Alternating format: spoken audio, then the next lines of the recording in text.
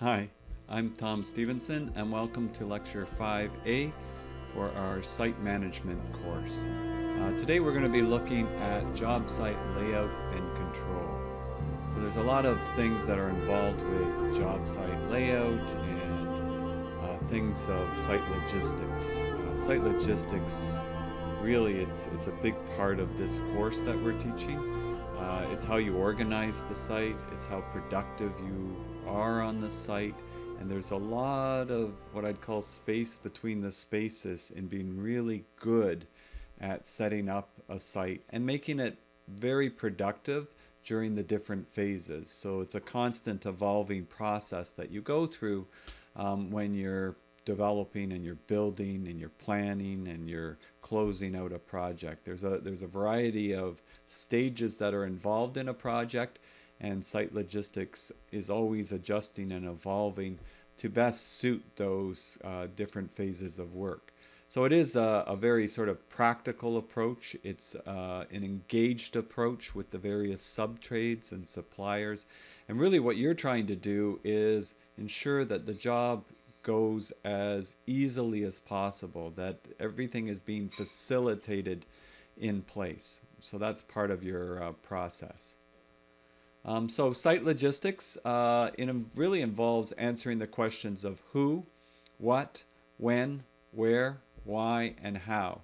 And as you can see in this picture up here, this photograph, this is up at Concord 8-Ax. They're building a whole pile of condominiums up along Shepherd Avenue between Bayview and Leslie Street. There's a lot of coordination that's involved in a process like this. And this is the essence of site logistics. You know, trying to ensure that you have the right number of dump trucks coming, the right number of excavators, that the work is coordinated. If you've got concrete trucks ordered and they're delivering concrete, that it's in a timely fashion. The goal is to have as little wasted motion and wasted cost as possible. And so every site is very unique and requires careful planning for you to be successful. So site logistics is really about breaking down the site, how you'll lay it out, and how you'll best utilize it. And as you'll see, there's, you know, with every site, there's constraints. You're sort of dealt this hand of constraints. Are we up in a farmer's field north of Barrie and we're putting a new college campus for Georgian College? Or are we in downtown Toronto and we're on a little postage stamp and we got no space to move, as you'll see in some of the slides. We think about the overall site logistics as in components, and one is obviously the job site layout. So we have to have a plan for how we're going to set up temporary facilities. You know, where is the trailer going to be, the offices for the management team, how are we going to order the material, where are we going to place it when it arrives, how are we going to time the placement, how are we going to coordinate that with the trades. They're having materials delivered on an ongoing basis. How do we ensure that material from one trade doesn't get in the way of material from another trade, that nothing basically blocks the flow of work. So all these things we have to think about.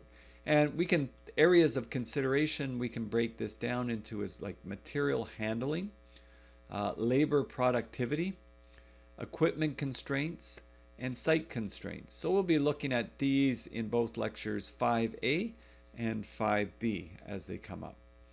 Again, you can see that these are, you've got your concrete trucks, you've got basically mobile crane, you've got your driving equipment, which is for your shoring that's going to be going in.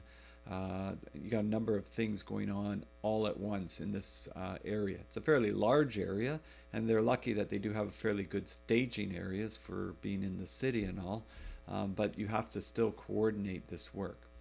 When I was in London, England a few years ago, I went and I looked at the Leadenhall building, and I think I mentioned it. Maybe I'll put it in the notes. There's a PBS special on construction of the Leadenhall building, and it was done completely with BIM, a lot of prefabrication. And one of the biggest reasons for all of that prefabrication was like, it's in London, England. You think Toronto is a crowded city? Go to London, England. You'll see what a crowded city is. And it was right in the heart of the financial district. And so there really wasn't very much room to move. So a lot of the building is prefab. Even the mechanical systems, which are built largely in the spine of the building, were prefabricated off-site.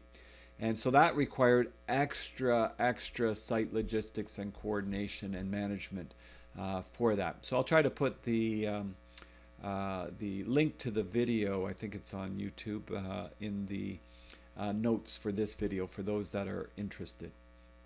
Really interesting video for you to take a look at and see the logistical issues that you have to deal with. You know what? Most urban centers, very similar problems that you run into that way. So we think about the job site layout plan. We think about what space do we have, what's our access, material handling, worker transportation, temporary facilities, job site security, signage, and barricades. So we can think of things in these terms, so we can sort of help better look at how we're going to break down the site.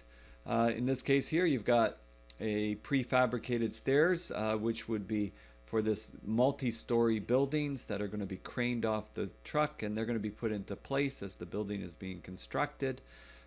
Saves a lot of time and a lot of effort having these prefabricated, right? If you had to fabricate them on site, that would be a lot of work, and you'd have a lot of issues with quality control too. Much easier to do in a factory condition under more stringent conditions than on site. So there's a lot of advantages to prefabrication where it works and where it makes sense.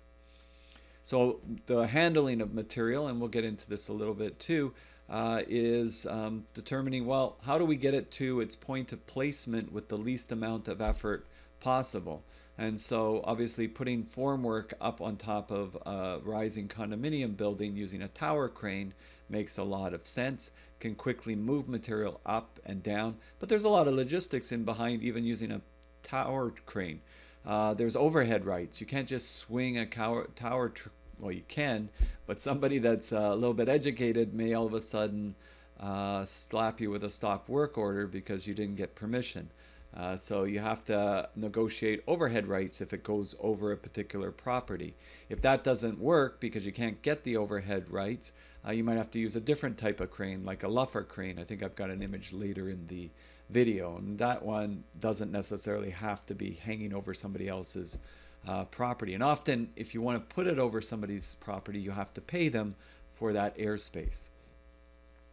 So you want to deliver it as close as possible to its location, and then you've got to also make sure contractually, well, who's taking it off the truck and who's putting it where, etc. Those things have to be worked out. I know some subtrades think that the GC is supposed to take it off the truck for them. So you have to make sure that those things are clarified in the contract and in the pre-award meetings and the pre-construction meetings and the weekly meetings. So these things get reinforced. And you don't want to move material more than once. You only want to move it once. I think I may have mentioned before who I apprenticed under, the bricklayer, and you know, if you didn't put his blocks exactly a certain way or the bricks a certain way, you didn't have the mortar to the right mix, he would get very upset because it meant he had to do it again. He had to move the block. So he had to move it once to get it into position and another time to put it in the wall. So you multiply that over a day, that's hundreds of extra lifts and movements that are unnecessary. So that's going to cause waste, and waste is a big concern in construction. In construction, depending what you're reading, we have somewhere between 32 and 70% waste in construction.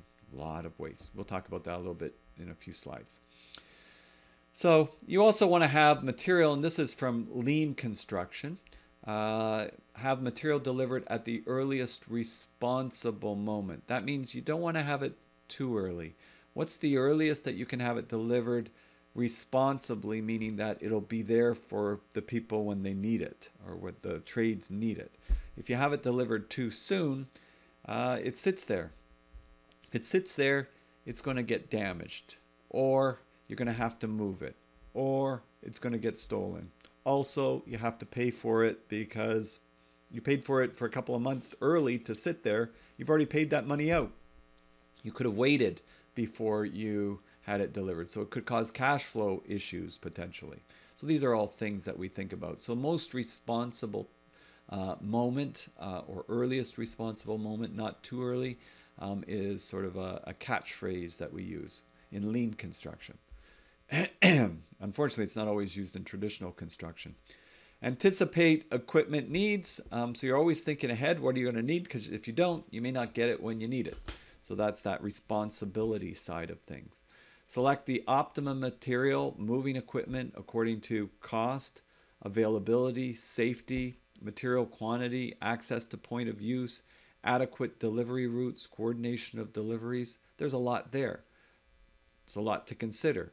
We don't just look at, oh, this is cheaper, we're going to save money on this particular item. Meanwhile, it causes everything else on the project more grief, and maybe whatever you're saving by paying less for something is costing you 10 times more with all the interruptions and problems. Oh, we're going to save $500 on these on the drywall order. Let's order it now, and then we'll make that $500 savings. So now you got it stuck on your site, and you're having to move it 3 and 4 times. Some of it's becoming damaged. It's interrupting the flow of work, and you've actually spent about $3,000 extra than the $500 that you saved. Not worth it.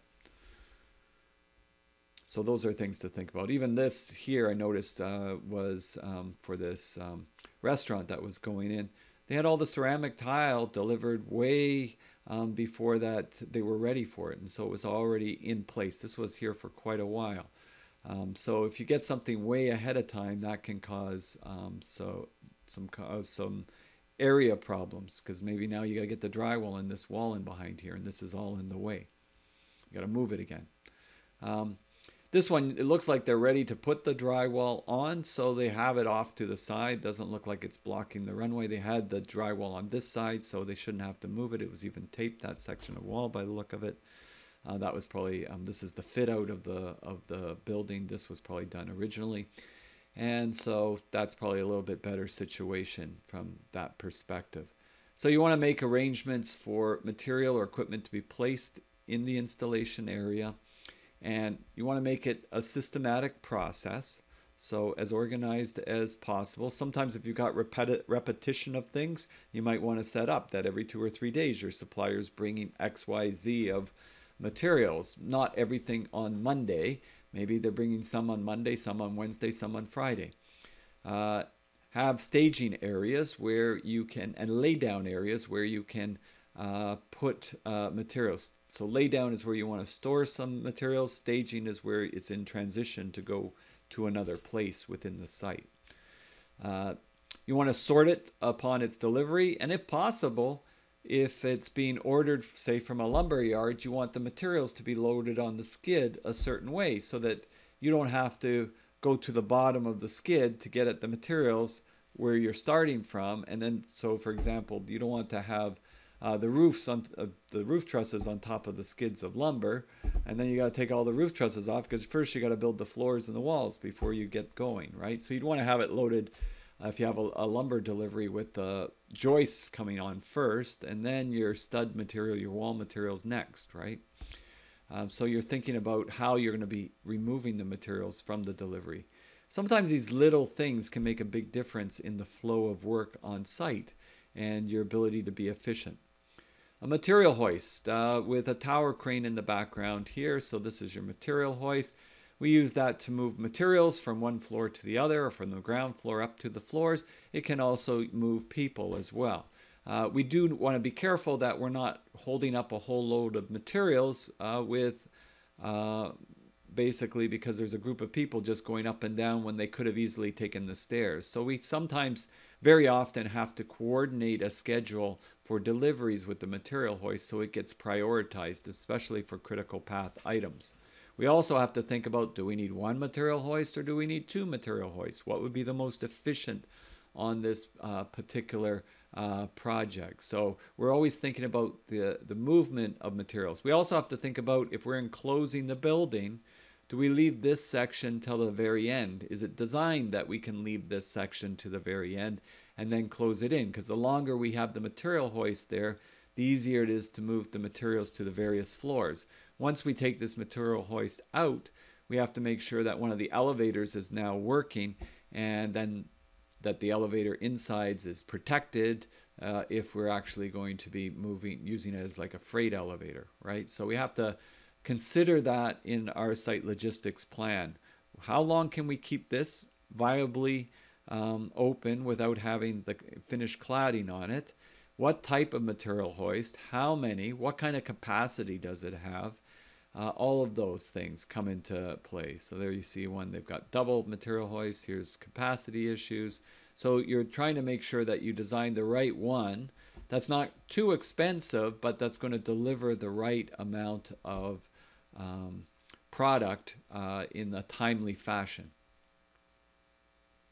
And you can think about this when they built, what was it, 1 Bloor Street, excuse me, 1 Bloor Street East, Tucker High Rise, it was a great golf building, Tucker High Rise, they had utilized this special extra fast elevating system within the building when they were building it. And it was in the newspapers how much time and how much money this elevator system was actually saving them, because it was an 80-story building, something like 78, 80 floors. You can imagine if it can go really fast up and down instead of waiting and waiting and waiting, and people waiting for the elevator. The clock is ticking, people are getting paid on an hourly rate. You start multiplying that by hundreds of workers on a project. It doesn't take long before you're into hundreds of thousands, if not millions of dollars. We have a large cooling tower here. So also we have to think about, I mentioned closing in. Well, you also have to think about the tower crane and equipment that's coming. So when do we take the tower crane down? Can we time it that we have certain equipment that we can put into place? Because if we don't, then we have to get a mobile crane for those periods. And how logistically easy is it? That, as long as you've considered it and you've worked it through, those are possibilities, right, that need to be considered. How do we move certain pieces of material like concrete? Is it going to be more cost effective for us to have the concrete pumped into position instead of using buckets? You got to remember when you're using buckets that the crane is now focused on moving concrete, and it can't be moving rebar, and it can't be moving conduits and piping systems and things like that. So it can cause conflicts, but maybe if we have it pumped into place, then we don't need the crane for that aspect of it, and the crane is freed up. That could have huge implications as well.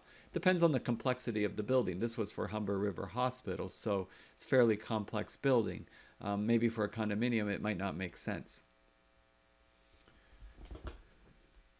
So some of the things you need to consider, as we said, how the materials will flow onto the site to their required destination. There's a lot of variability as how this will happen. The timing of deliveries, maybe there's traffic closing off a lane on the street if you don't have room to drive it in. And so, as I mentioned, some sites have a great deal of space while others don't. And figuring out how the material will be moved to its final position is really critical to the success of the project.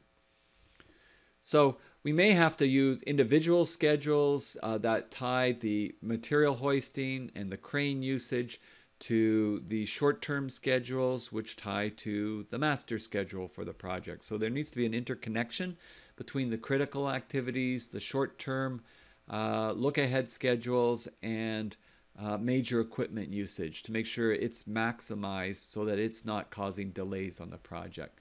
So this is what we call a crane and material hoist schedule, where the cranes are being scheduled and the material hoist is being scheduled for what, when.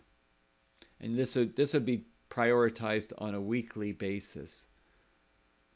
So there's that interconnection that I was mentioning. You have this long-term project schedule, which has a critical path, things in red, things with floater in blue.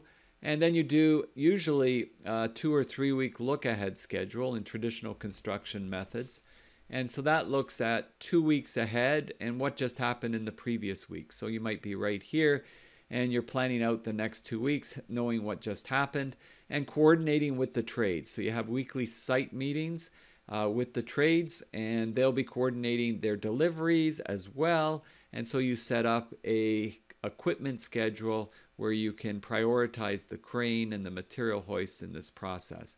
And so this section here would be looking at the 2 weeks coming up. This would be detailing it out in more detail, because you can't get the granular detail on a master schedule, which you develop at the beginning of the project, the way you can with something that's coming up in 2 weeks from now. And so these major items get detailed out into more detail so that you can coordinate it better, improve the flow of work. And then as this happens, it feeds back up into the master schedule, so you can update the master schedule. That way you can see if you're ahead, behind, you're on time, whereabouts you are on the project.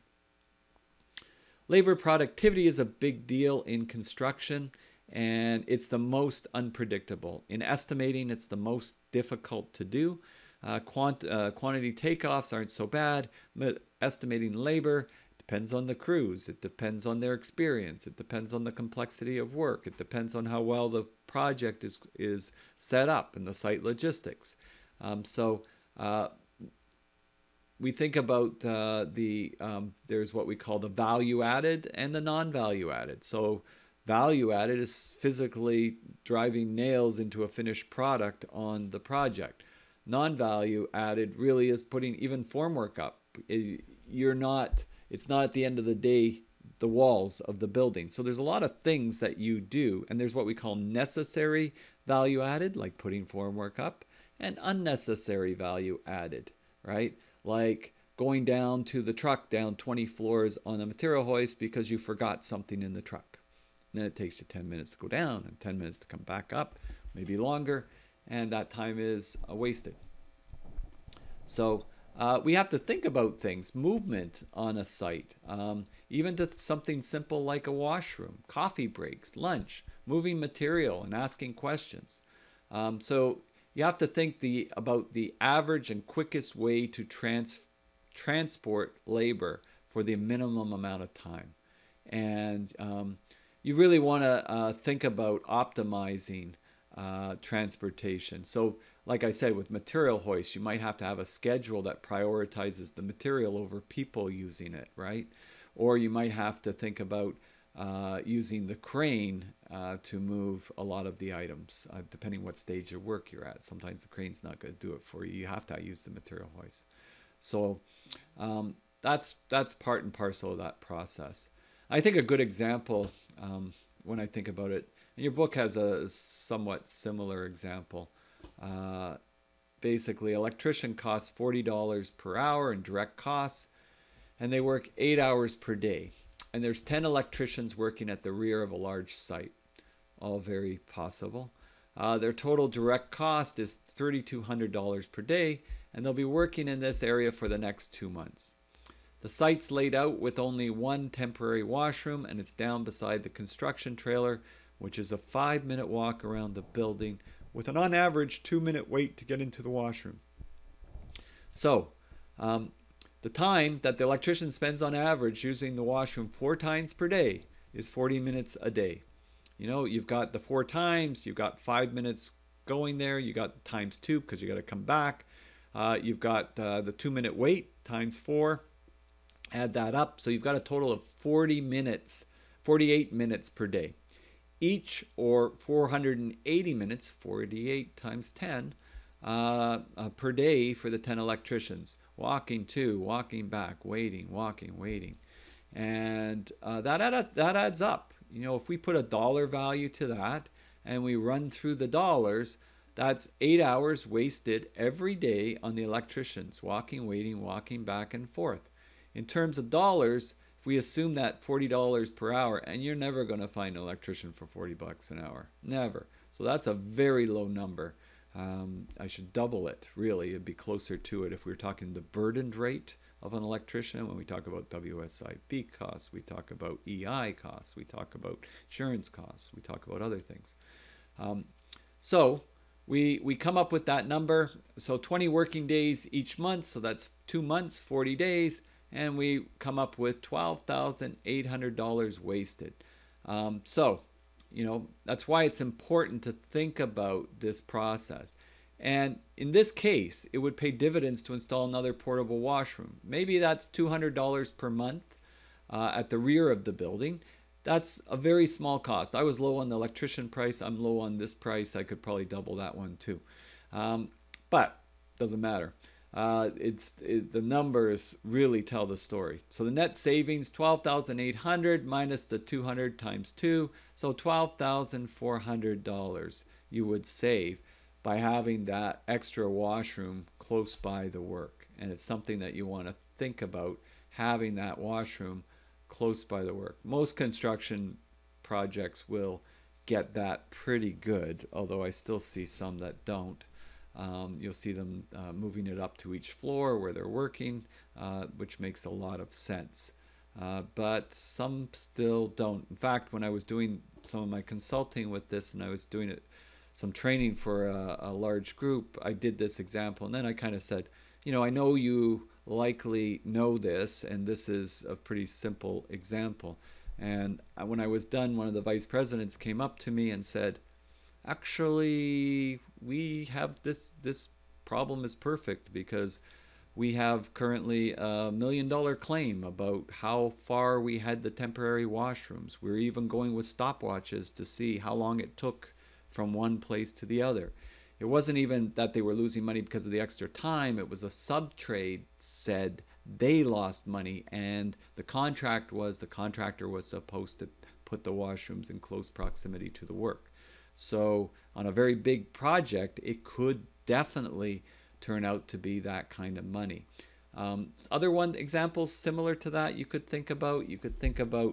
I had one again, another vice president, and it was for a heavy civil company in Newfoundland. And he told me that where they were doing this dam, it was actually in Labrador, that the cafeteria for the workers that they'd set up, as they progressed with the work, it got farther and farther apart, farther and farther away. And so it got to the point where it was like a 5-minute drive through their makeshift roads to get to the cafeteria. And they looked at, well, it was something like $40,000 or $50,000 to move the cafeteria. So then he thought, well, we're going to run the numbers and we're going to see, well, by moving it, what do we save? Well, we're talking a big project, and it's hundreds of workers. And he said it was going to cost about $50,000 to move, but it was going to save them about $600,000 by moving it. So you have to run the numbers sometimes. Sometimes it's like, oh, well, forget that. We're not moving it. $40,000. I would spend the $40,000 to save $600,000 myself. That would, there's not too many stocks out there that you can put that kind of bet down on. So it's a pretty logical, analytical, detailed way of looking at your projects. Not only just things like that, having an organized toolbox with all of your tools as a trade, a really good trade will be organized in a very, very clean manner, so they spend very little time going back and forth, and they can spend more time being productive. So there was, just to back this up a little bit, with some pretty good sound understanding. So this is a research study that was done, and how field employees spend their time. And as I said, there's different data out there. I find this data around this number fairly frequently. So what we have is we've got primary time, 42%. So that's actually doing value added work. So that's basically doing the work on the site that's going to be part of the building structure. This is your management. This is your managing of the projects, material handling, lay down area, site logistics setup, all of these things is 26%. The other 32% is waiting, work waiting for workers, and workers waiting for work, rework, wasted motion, all of these things that add up to lost time, and this is 32%. Some of the research in lean construction methodologies uses a number that's much higher than this. It uses about 70% of the work, right? So depending on your number and depending how you're including things into the numbering, it's a pretty high number. It's not a small number. And I've never had where I do this to a group of site supers, PMs, that they start saying, there's no way we waste 32%. They kind of look like at least. They usually say at least. So with that said, that's not necessarily a bad thing. But one of the things that's not too great is that over the past, well, this says from 1995, this is in The Economist, but again, there's other research out there that's from 1960, pretty much follows the same trend line. Construction's been improving at about 1% productivity improvement per year since 1995, or really since about 1960. And in some reports, it shows it hasn't really been improving at all. If anything, it's been getting worse. Total economy is around 3%, and manufacturing is usually around 4% per year. So we're a laggard in that way. And there's reasons. There's some justifiable reasons. We deal with weather conditions. We don't have the same crews always working together. We do set up a project, and we have people join up, and we have to collaborate. We have to learn our foibles and all of those types of things. Whereas in your manufacturing plant, it's a closed environment. It's your workers, you train them, and you keep improving. It's the same type of products, maybe with some variations that you're producing. But there is a huge opportunity for us to be able to improve. And there actually was this McKinsey Global Institute report study that was done, and the report looked at all of these things that we're talking about. And you can actually go to it. You can Google it if you want, or you can click on the link from the slides. And one of the biggest recommendations around this is to adopt different contract models. So we talked about contract models, lump sum, cost plus, construction management. It really strongly recommends the integrated project delivery contract. It really strongly recommends lean construction methodologies. It really strongly recommends the adoption and adaptation of BIM in construction, building information modeling. So these are all recommendations of change that needs to happen in the construction industry. And change is happening.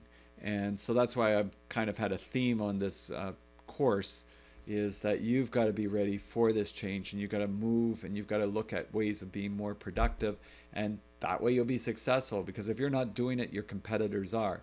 So it's a great opportunity because there's so much waste. I look at that as a big plus. If I was standing here saying, we've got 1% waste and we've got to get this down to 0.5% waste, it's not very enlightening or very motivating, right? But you say 32% waste, well, what if we got it down to 27% waste? And if we got it down to 27% waste, maybe we could get it down to 25% waste. And if we're improving like that, our business is going to be pretty successful, because we're going to be doing better than our competition when they're only improving like 1% per year. So that's a huge opportunity the way I see it.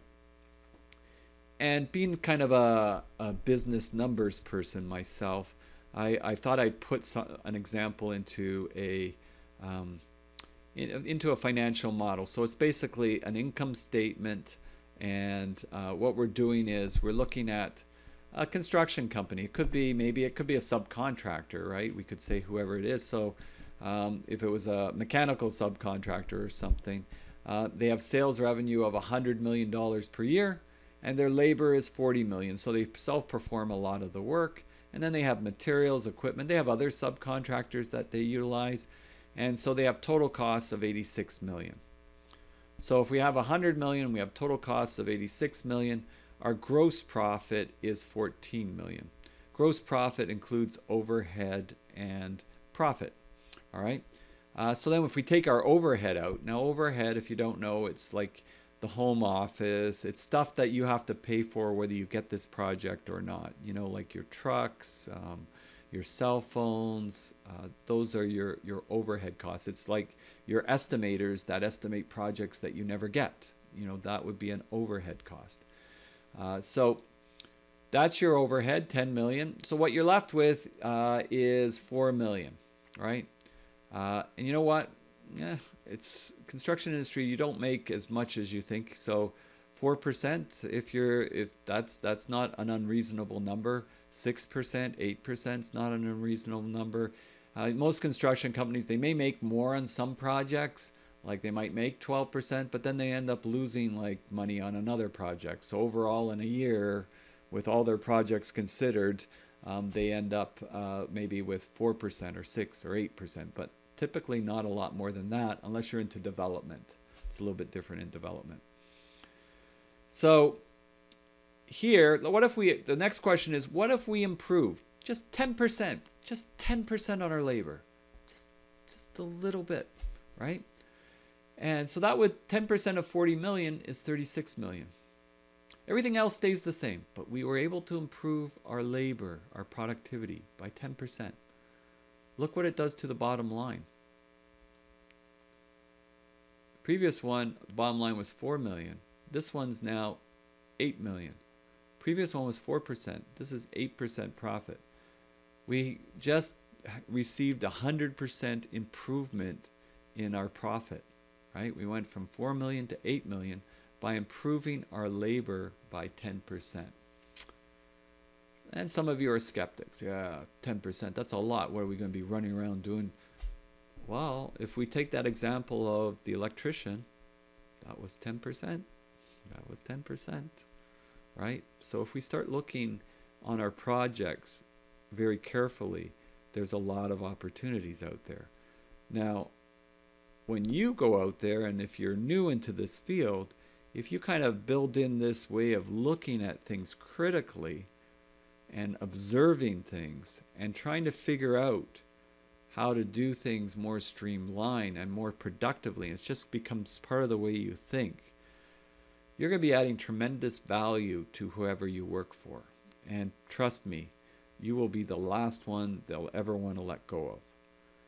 Or you may really get a spark and decide to start your own business with that kind of philosophy, and you'll be very successful in your careers. So this is really an important function of site logistics, and I think you really need to take this to heart, because it is really important from that perspective to recall that. And so even for those of you that are a little bit skeptical, all right, 5%, 50% improvement in profit. Not bad. 2%, 20%, 1%, 10% in profit. So wouldn't you have to do that really? Like, you know, but going back, there's a lot that don't. Going back to the McKinsey Global Institute report, going back to the Economist magazine, there's a lot of evidence out there that construction has not been doing that. So it's a huge, huge opportunity for us all, if we think about it that way. I've just broken it down a little detail there for you in one slide. You can look on the slides for that. So productivity is a thing to consider. There's a lot of things to think about with it. I'm always looking at things, even if I'm at Davisville Subway and I see all of these people cutting the grass, and I'm like, there's a lot of people in that small area cutting the grass. And when it comes down to it, is everybody working? There's a lot of people talking and sort of standing around and not working. So, you know, adding more people to an already late project may only make it later. That's Brooks' Law. It really came into being with in the IT sector. But as you can see, you can put it in the landscaping sector, and I could find a lot of examples in construction. I think the problem is if I start taking pictures of people in construction standing around, they kind of get hostile because they know what I'm doing.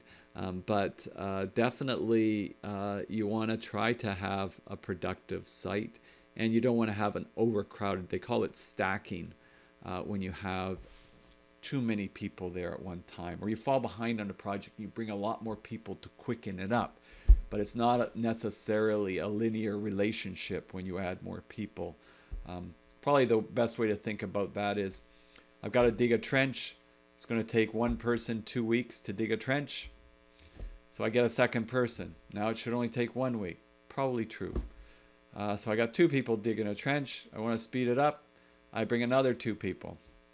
It should only take 2.5 days. Maybe. But if I continue, I got 4 people, 2.5 days. 8 people should take 1.25. 8 people, 1.25. If I get 16 people, it should take 5 hours.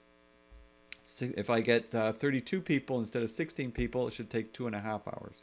You see where it's going? It doesn't work at a certain point. In the beginning, yeah. So you have to understand your site, and you have to understand what's appropriate and what's going to improve the flow of work and where the limitations are. And that comes with experience, observation, tracking, monitoring.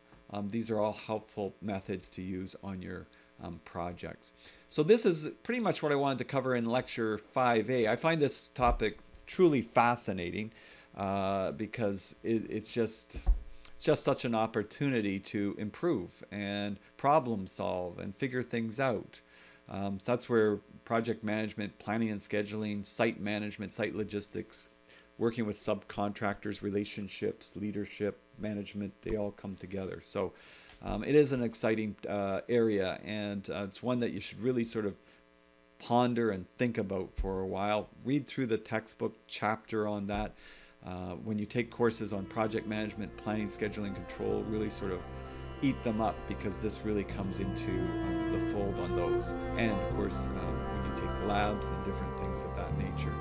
So that's what I wanted to cover today, and hopefully that makes sense for you. And we'll be back for lecture 5B, where we will be continuing on this subject of job site layout and control. So I'm Tom Stephenson, signing off for today, and we'll see you soon. Bye for now.